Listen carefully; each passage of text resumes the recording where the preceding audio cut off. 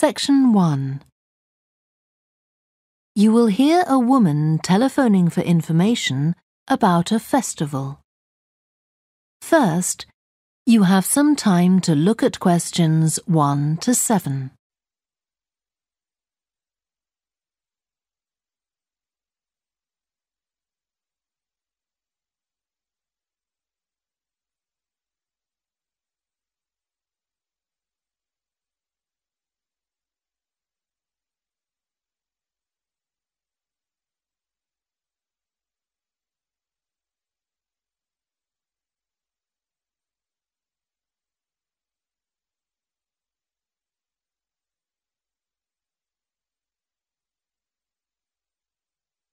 You will see that there is an example that has been done for you. On this occasion only, the conversation relating to this will be played first. Good morning, Stretton Festival box office. How can I help you? Oh, hello. My family and I are on holiday in the area, and we've seen some posters about the festival this week. Could you tell me about some of the events, please? Of course. First of all, are there still tickets available for the jazz band on Saturday? There are, but only £15. The £12 seats have all been sold. The man says that tickets are available for £15, so 15 has been written in the space. Now we shall begin. You should answer the questions as you listen because you will not hear the recording a second time. Listen carefully and answer questions 1 to 7. Good morning, Stretton Festival box office. How can I help you? Oh, hello. My family and I are on holiday in the area, and we've seen some posters about the festival this week. Could you tell me about some of the events, please? Of course. First of all, are there still tickets available for the jazz band on Saturday? There are, but only £15. The £12 seats have all been sold. OK, and the venue is the school, isn't it? Yes, that's right. The secondary school. Make sure you don't go to the primary school by mistake. And there's an additional performer who isn't mentioned on the posters. Carolyn Hart is going to play with the band. Oh, I think I've heard her on the radio. Doesn't she play the oboe or flute or something? Yes, the flute. She usually plays with symphony orchestras, and apparently this is her first time with a jazz band. Well, I'd certainly like to hear her. Then the next thing I want to ask about is the duck races. I saw a poster beside a river. What are they exactly? Well, you buy a yellow plastic duck, or as many as you like. They're £1 each. And you write your name on each one. There'll be several races, depending on the number of ducks taking part. And John Stevens, a champion swimmer who lives locally, is going to start the races. All the ducks will be launched into the river at the back of the cinema. Then they'll float along the river for 500 metres, as far as the railway bridge. And are there any prizes? Yes. The first duck in each race to arrive at the finishing line wins its owner free tickets for the concert on the last night of the festival. You said you can buy a duck. I'm sure my children will both want one. They're on sale at a stall in the market. You can't miss it. It's got an enormous sign showing a couple of ducks. OK, I'll go there this afternoon. I remember walking past there yesterday. Now, could you tell me something about the flower show, please? Well, admission is free and the show is being held in Bythwaite Hall. Sorry, how do you spell that? Bythwaite.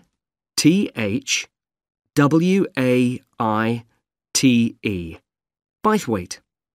Is it easy to find? I'm not very familiar with the town yet. Oh, you won't have any problem. It's right in the centre of Stretton. It's the only old building in the town, so it's easy to recognise. I know it. I presume it's open all day? Yes, but if you'd like to see the prizes being awarded for the best flowers, you'll need to be there at 5 o'clock. The prizes are being given by a famous actor, Kevin Shapless. He lives nearby and gets involved in a lot of community events. Gosh, I've seen him on TV. I'll definitely go to the prize giving. Right.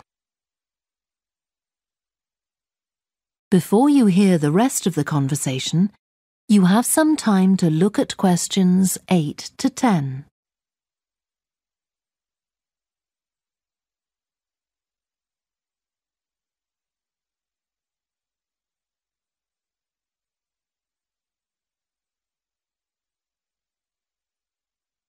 Now listen and answer questions 8 to 10. I've seen a list of plays that are being performed this week, and I'd like to know which are suitable for my children and which ones my husband and I might go to. How old are your children? 5 and 7. What about The Mystery of Muldoon? That's aimed at 5 to 10-year-olds. So if I take my children, I can expect them to enjoy it more than I do? I think so. If you'd like something for yourself and your husband and leave your children with a babysitter, you might like to see Fire and Flood. It's about events that really happened in Stretton 200 years ago, and children might find it rather frightening. Oh, thanks for the warning. And finally, what about Silly Sailor? That's a comedy, and it's for young and old. In fact, it won an award in the Stretton Drama Festival a couple of months ago. OK. Well, goodbye and thanks for all the information. I'm looking forward to the festival. Goodbye. That is the end of section 1.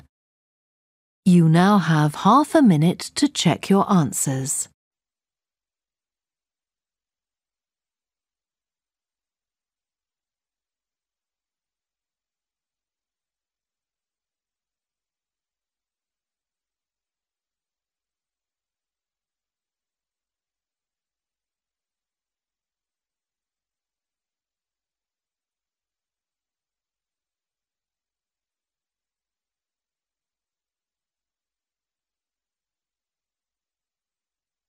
Now turn to section 2. Section 2. You will hear a guide at an art museum talking to a group of visitors. First, you have some time to look at questions 11 to 16.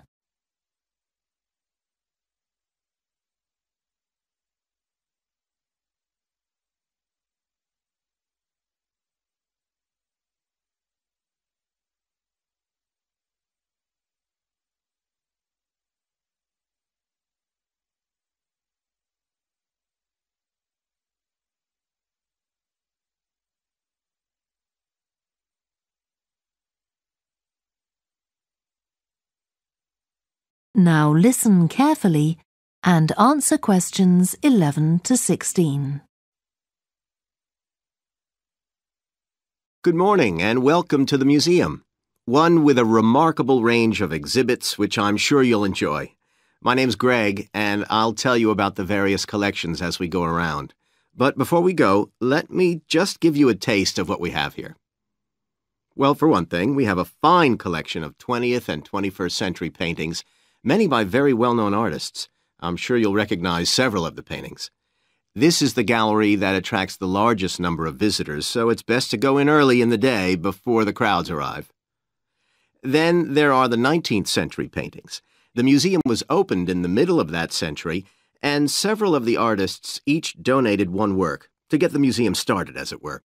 So they're of special interest to us. We feel closer to them than to other works. The Sculpture Gallery has a number of fine exhibits, but I'm afraid it's currently closed for refurbishment. You'll need to come back next year to see it properly, but a number of the sculptures have been moved to other parts of the museum. Around the World is a temporary exhibition. You've probably seen something about it on TV or in the newspapers. It's created a great deal of interest because it presents objects from every continent and many countries and provides information about their social context, why they were made, who for, and so on. Then there's the collection of coins. This is what you might call a focused specialist collection, because all the coins come from this country and were produced between 2,000 and 1,000 years ago. And many of them were discovered by ordinary people digging their gardens and donated to the museum. All our porcelain and glass was left to the museum by its founder when he died in 1878, and in the terms of his will, we're not allowed to add anything to that collection. He believed it was perfect in itself, and we don't see any reason to disagree. Before you hear the rest of the talk, you have some time to look at questions 17 to 20.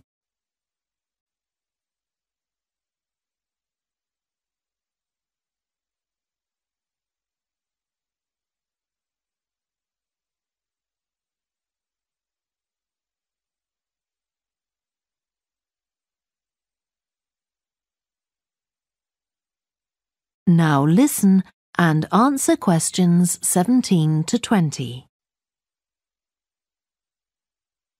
Okay, that was something about the collections, and now here's some more practical information, in case you need it.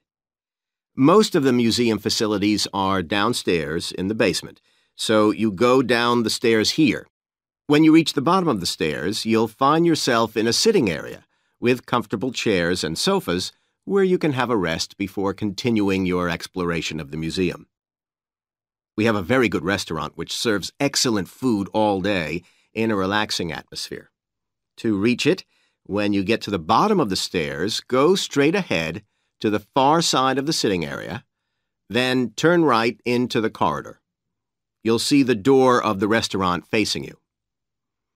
If you just want a snack or if you'd like to eat somewhere with facilities for children, we also have a cafe.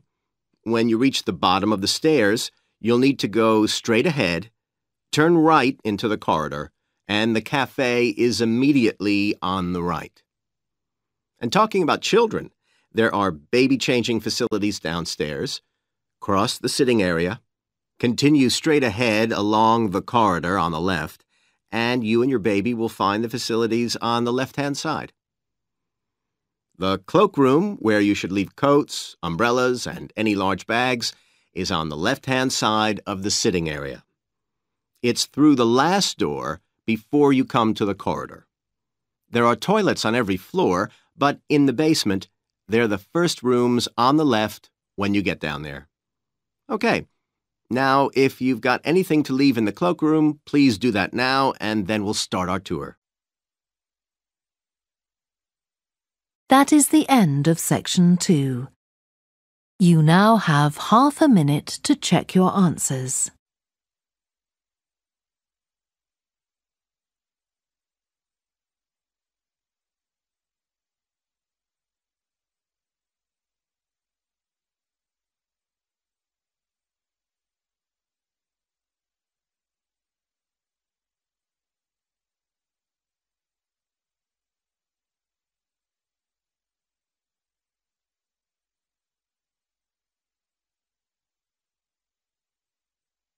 Now turn to section 3.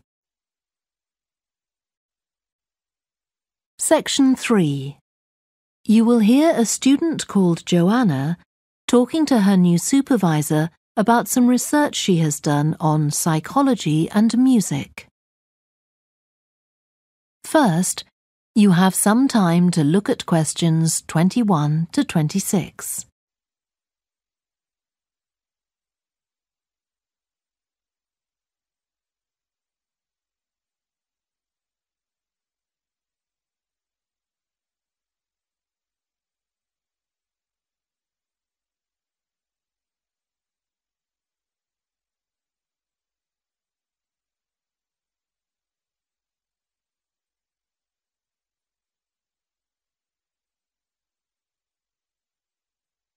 Now listen carefully and answer questions 21 to 26.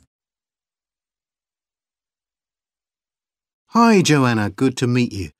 Now, before we discuss your new research project, I'd like to hear something about the psychology study you did last year for your master's degree. So, how did you choose your subjects for that? Well, I had 6 subjects, all professional musicians and all female. 3 were violinists, and there was also a cello player and a pianist and a flute player. They were all very highly regarded in the music world, and they'd done quite extensive tours in different continents, and quite a few had won prizes and competitions as well. And they were quite young, weren't they? Yes, between 25 and 29. The mean was 27.8. I wasn't specifically looking for artists who'd produced recordings, but this is something that's just taken for granted these days, and they all had. Right. Now, you collected your data through telephone interviews, didn't you? Yes. I realised if I was going to interview leading musicians, it'd only be possible over the phone because they're so busy. I recorded them using a telephone recording adapter. I'd been worried about the quality, but it worked out all right. I managed at least a 30-minute interview with each subject, sometimes longer. Did doing it on the phone make it more stressful? I'd thought it might. It was all quite informal, though, and in fact they seemed very keen to talk. And I don't think using the phone meant I got less rich data. Rather the opposite, in fact. Interesting. And you were looking at how performers dress for concert performances? That's right. My research investigated the way players see their role as a musician and how this is linked to the type of clothing they decide to wear. But that focus didn't emerge immediately. When I started, I was more interested in trying to investigate the impact of what was worn on those listening, and also whether someone like a violinist might adopt a different style of clothing from, say, someone playing the flute or the trumpet. It's interesting that the choice of dress is up to the individual, isn't it? Yes, you'd expect there to be rules about it in orchestras, but that's quite rare. Before you hear the rest of the discussion, you have some time to look at questions 27 to 30.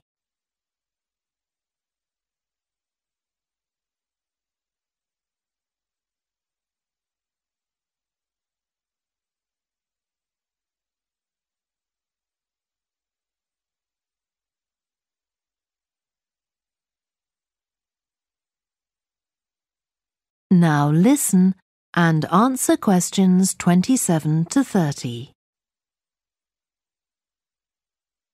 You only had women performers in your study. Was that because male musicians are less worried about fashion?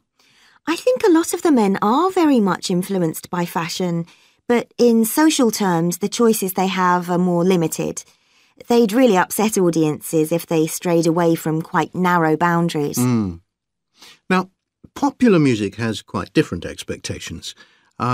Did you read Mike Frost's article about the dress of women performers in popular music? No. Well, he points out that a lot of female singers and musicians in popular music tend to dress down in performances and wear less feminine clothes, like jeans instead of skirts. And he suggests this is because otherwise they'd just be discounted as trivial. But you could argue they're just wearing what's practical. I mean, a pop music concert is usually a pretty energetic affair. Yes, he doesn't make that point, but I think you're probably right. I was interested by the effect of the audience at a musical performance when it came to the choice of dress. The subjects I interviewed felt this was really important. It's all to do with what we understand by performance as a public event. They believed the audience had certain expectations, and it was up to them as performers to fulfil these expectations, to show a kind of esteem. They weren't afraid of looking as if they'd made an effort to look good. I think in the past, the audience would have had those expectations of one another too, but that's not really the case now. Not in the UK, anyway. No. And I also got interested in what sports scientists are doing too, with regard to clothing. Musicians are quite vulnerable physically, aren't they? Because the movements they carry out are very intensive and repetitive. So I'd imagine some features of sports clothing could safeguard the players from the potentially dangerous effects of this sort of thing. Yes, but musicians don't really consider it. They avoid clothing that obviously restricts their movements, but that's as far as they go. Anyway, coming back to your own research, do you have any idea where you're going from here? I was thinking of doing a study using an audience, including... That is the end of section 3. You now have half a minute to check your answers.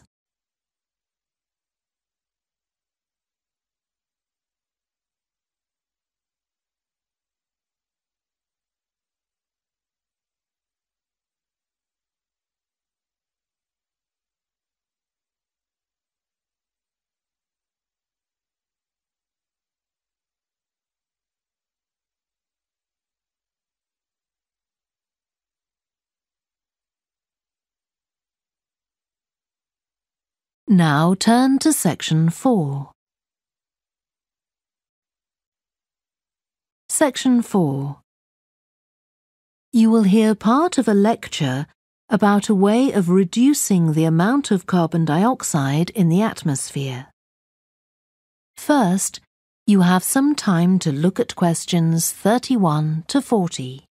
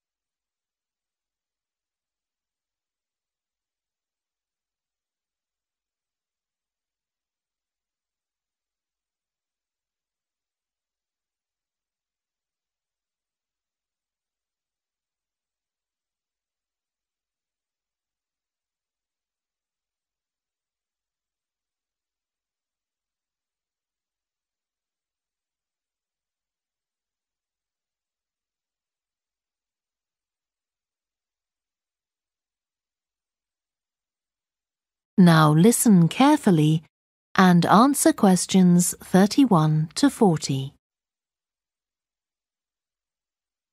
As we saw in the last lecture, a major cause of climate change is the rapid rise in the level of carbon dioxide in the atmosphere over the last century. If we could reduce the amount of CO2, perhaps the rate of climate change could also be slowed down. One potential method involves enhancing the role of the soil that plants grow in with regard to absorbing CO2. Ratan Lal, a soil scientist from Ohio State University in the USA, claims that the world's agricultural soils could potentially absorb 13% of the carbon dioxide in the atmosphere, the equivalent of the amount released in the last 30 years, and research is going on into how this might be achieved. Lal first came to the idea that soil might be valuable in this way, not through an interest in climate change, but rather out of concern for the land itself and the people dependent on it. Carbon-rich soil is dark, crumbly and fertile and retains some water. But erosion can occur if soil is dry, which is a likely effect if it contains inadequate amounts of carbon. Erosion is of course bad for people trying to grow crops or breed animals on that terrain. In the 1970s and 80s, Lal was studying soils in Africa so devoid of organic matter that the ground had become extremely hard, like cement. There he met a pioneer in the study of global warming who suggested that carbon from the soil had moved into the atmosphere. This is now looking increasingly likely. Let me explain. For millions of years, carbon dioxide levels in the atmosphere have been regulated, in part, by a natural partnership between plants and microbes, tiny organisms in the soil. Plants absorb CO2 from the air and transform it into sugars and other carbon-based substances. While a proportion of these carbon products remain in the plant, some transfer from the roots to fungi and soil microbes, which store the carbon in the soil. The invention of agriculture some 10,000 years ago disrupted these ancient soil building processes and led to the loss of carbon from the soil. When humans started draining the natural topsoil and ploughing it up for planting, they exposed the buried carbon to oxygen. This created carbon dioxide and released it into the air. And in some places, grazing by domesticated animals has removed all vegetation, releasing carbon into the air. Tons of carbon have been stripped from the world's soils, where it's needed, and pumped into the atmosphere. So, what can be done? Researchers are now coming up with evidence that even modest changes to farming can significantly help to reduce the amount of carbon in the atmosphere. Some growers have already started using an approach known as regenerative agriculture. This aims to boost the fertility of soil and keep it moist through established practices. These include keeping fields planted all year round and increasing the variety of plants being grown. Strategies like these can significantly increase the amount of carbon stored in the soil, so agricultural researchers are now building a case for their use in combating climate change.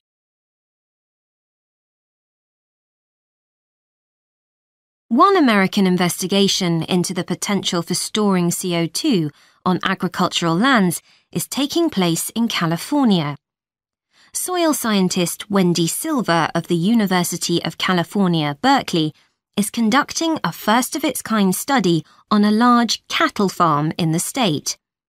She and her students are testing the effects on carbon storage of the compost that is created from waste, both agricultural, including manure and corn stalks, and waste produced in gardens, such as leaves, branches, and lawn trimmings. In Australia, soil ecologist Christine Jones is testing another promising soil enrichment strategy. Jones and 12 farmers are working to build up soil carbon by cultivating grasses that stay green all year round. Like composting, the approach has already been proved experimentally. Jones now hopes to show that it can be applied on working farms and that the resulting carbon capture can be accurately measured. It's hoped in the future that projects such as these will demonstrate the role that farmers and other land managers can play in reducing the harmful effects of greenhouse gases. For example, in countries like the United States, where most farming operations use large applications of fertilizer, changing such long-standing habits will require a change of system. Ratan Lal argues that farmers should receive payment, not just for the corn or beef they produce, but also for the carbon they can store in their soil. Another study being carried out. That is the end of section 4. You now have half a minute to check your answers.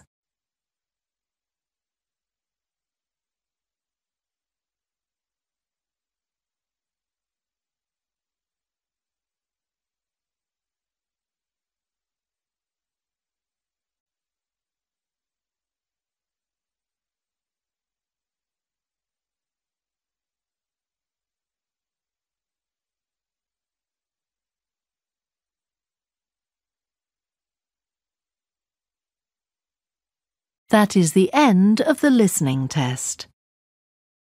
You now have 10 minutes to transfer your answers to the answer sheet.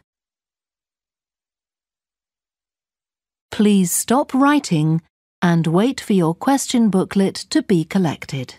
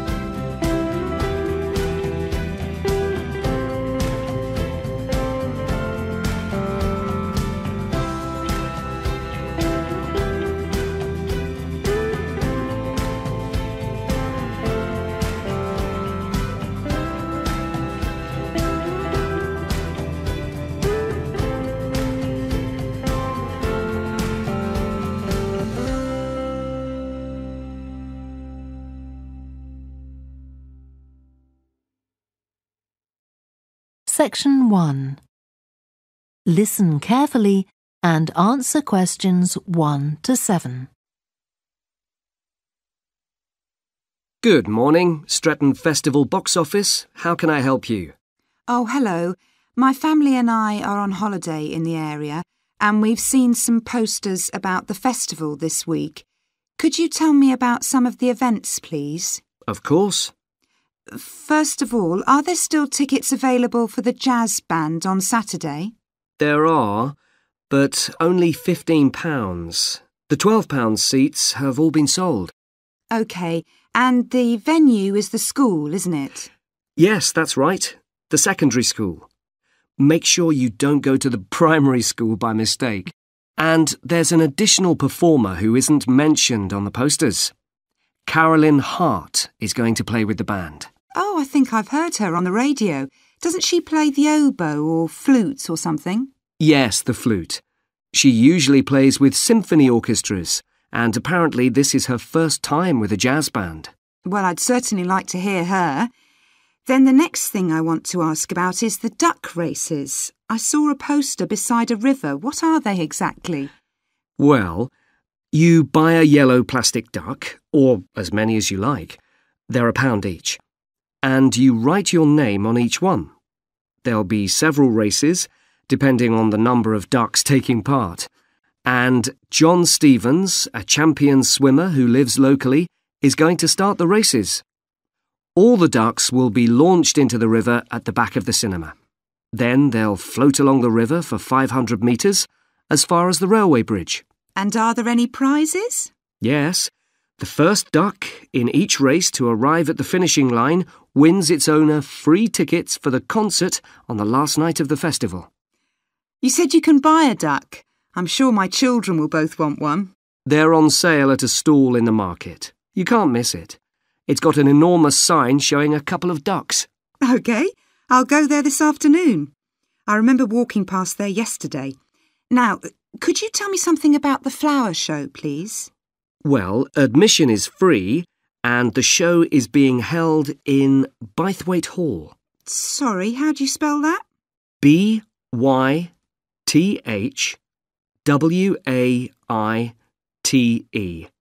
Bythwaite. Is it easy to find? I'm not very familiar with the town yet. Oh, you won't have any problem. It's right in the centre of Stretton. It's the only old building in the town, so it's easy to recognise. I know it.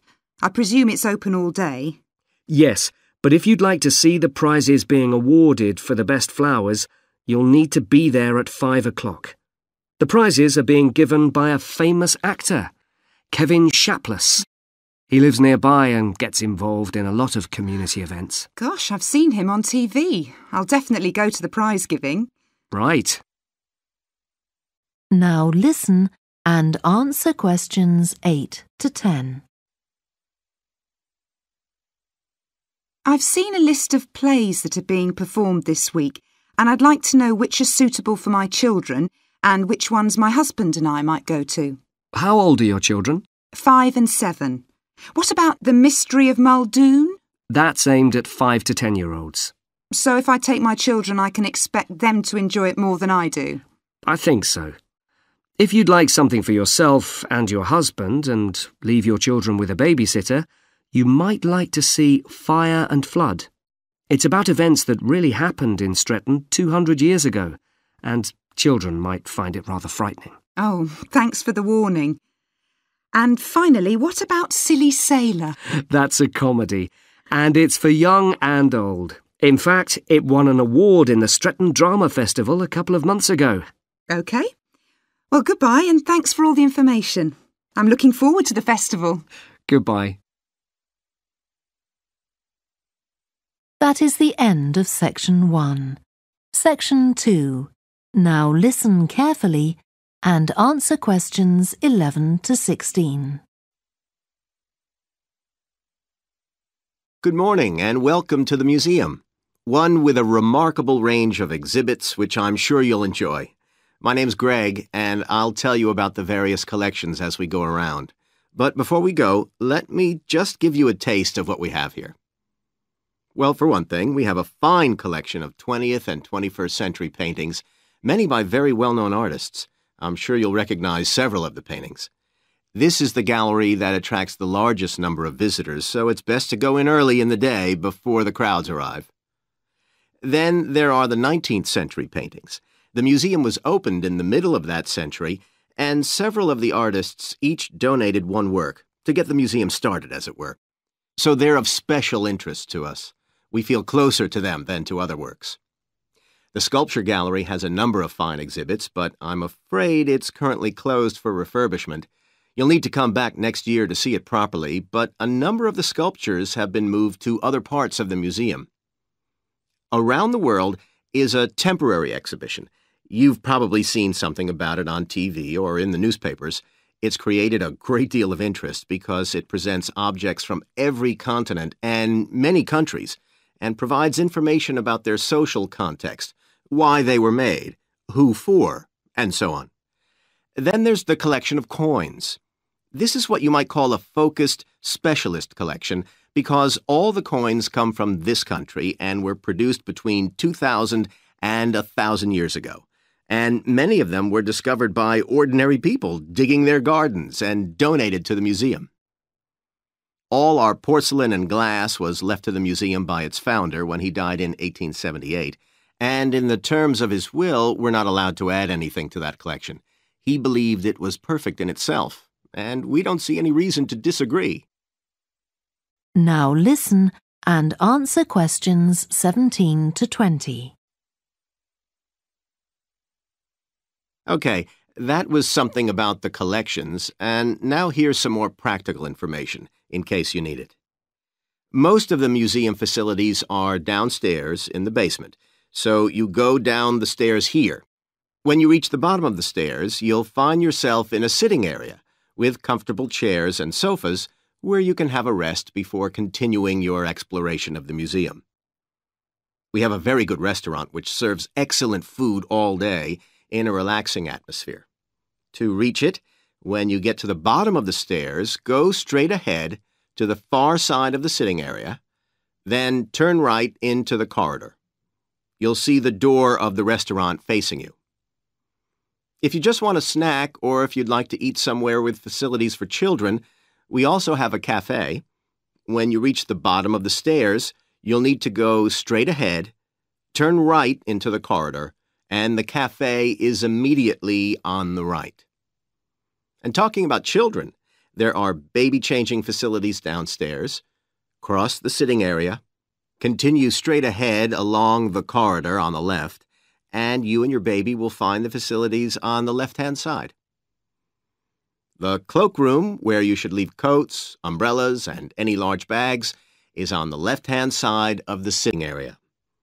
It's through the last door before you come to the corridor. There are toilets on every floor, but in the basement, they're the first rooms on the left when you get down there. Okay, now if you've got anything to leave in the cloakroom, please do that now, and then we'll start our tour. That is the end of Section 2. Section 3.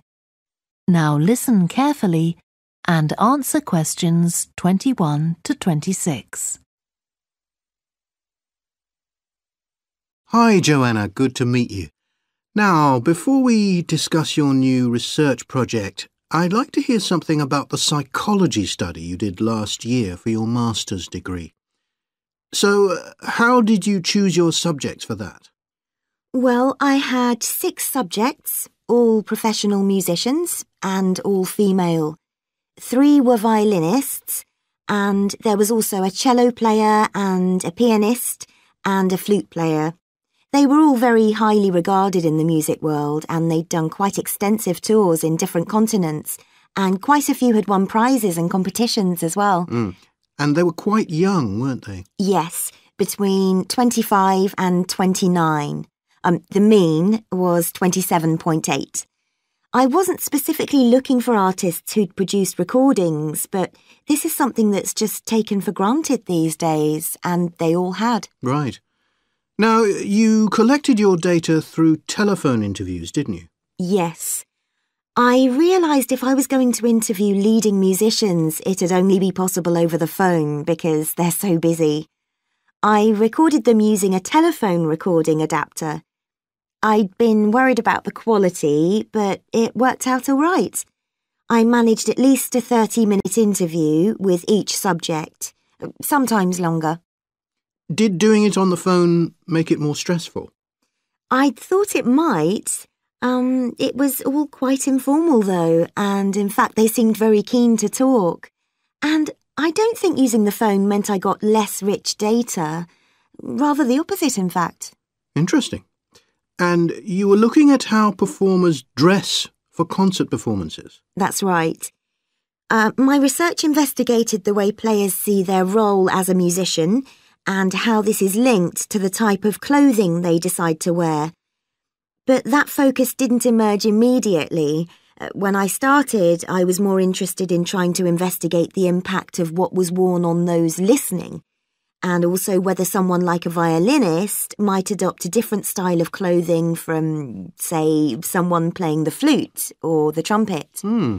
It's interesting that the choice of dress is up to the individual, isn't it? Yes, you'd expect there to be rules about it in orchestras, but that's quite rare. Now listen and answer questions 27 to 30. You only had women performers in your study.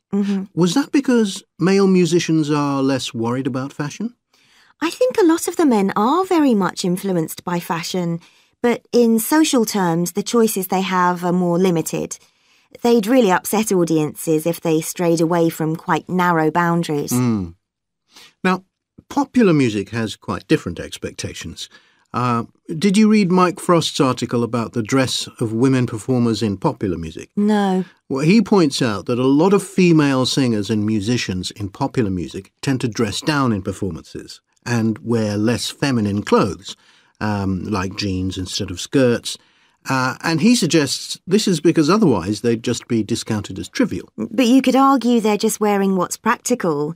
I mean, a pop music concert is usually a pretty energetic affair. Yes, he doesn't make that point, but I think you're probably right. I was interested by the effect of the audience at a musical performance when it came to the choice of dress. The subjects I interviewed felt this was really important. It's all to do with what we understand by performance as a public event. They believed the audience had certain expectations, and it was up to them as performers to fulfil these expectations, to show a kind of esteem. They weren't afraid of looking as if they'd made an effort to look good. I think in the past, the audience would have had those expectations of one another too, but that's not really the case now. Not in the UK, anyway. No. And I also got interested in what sports scientists are doing too, with regard to clothing. Musicians are quite vulnerable physically, aren't they? Because the movements they carry out are very intensive and repetitive. So I'd imagine some features of sports clothing could safeguard the players from the potentially dangerous effects of this sort of thing. Yes, but musicians don't really consider it. They avoid clothing that obviously restricts their movements, but that's as far as they go. Anyway, coming back to your own research, do you have any idea where you're going from here? I was thinking of doing a study using an audience, including... That is the end of Section 3. Section 4. Now listen carefully and answer questions 31 to 40. As we saw in the last lecture, a major cause of climate change is the rapid rise in the level of carbon dioxide in the atmosphere over the last century. If we could reduce the amount of CO2, perhaps the rate of climate change could also be slowed down. One potential method involves enhancing the role of the soil that plants grow in with regard to absorbing CO2. Ratan Lal, a soil scientist from Ohio State University in the USA, claims that the world's agricultural soils could potentially absorb 13% of the carbon dioxide in the atmosphere the equivalent of the amount released in the last 30 years, and research is going on into how this might be achieved. Lau first came to the idea that soil might be valuable in this way, not through an interest in climate change, but rather out of concern for the land itself and the people dependent on it. Carbon-rich soil is dark, crumbly and fertile and retains some water. But erosion can occur if soil is dry, which is a likely effect if it contains inadequate amounts of carbon. Erosion is of course bad for people trying to grow crops or breed animals on that terrain. In the 1970s and 80s, Lau was studying soils in Africa so devoid of organic matter that the ground had become extremely hard, like cement.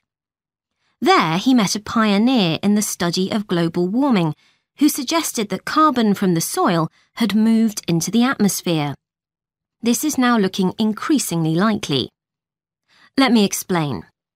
For millions of years, carbon dioxide levels in the atmosphere have been regulated, in part, by a natural partnership between plants and microbes, tiny organisms in the soil. Plants absorb CO2 from the air and transform it into sugars and other carbon-based substances. While a proportion of these carbon products remain in the plant, some transfer from the roots to fungi and soil microbes, which store the carbon in the soil.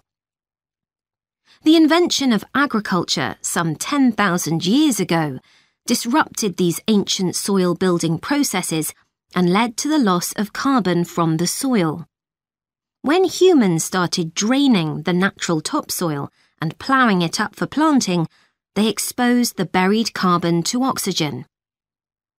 This created carbon dioxide and released it into the air. And in some places, grazing by domesticated animals has removed all vegetation, releasing carbon into the air. Tons of carbon have been stripped from the world's soils, where it's needed, and pumped into the atmosphere. So, what can be done? Researchers are now coming up with evidence that even modest changes to farming can significantly help to reduce the amount of carbon in the atmosphere. Some growers have already started using an approach known as regenerative agriculture. This aims to boost the fertility of soil and keep it moist through established practices. These include keeping fields planted all year round and increasing the variety of plants being grown. Strategies like these can significantly increase the amount of carbon stored in the soil, so agricultural researchers are now building a case for their use in combating climate change.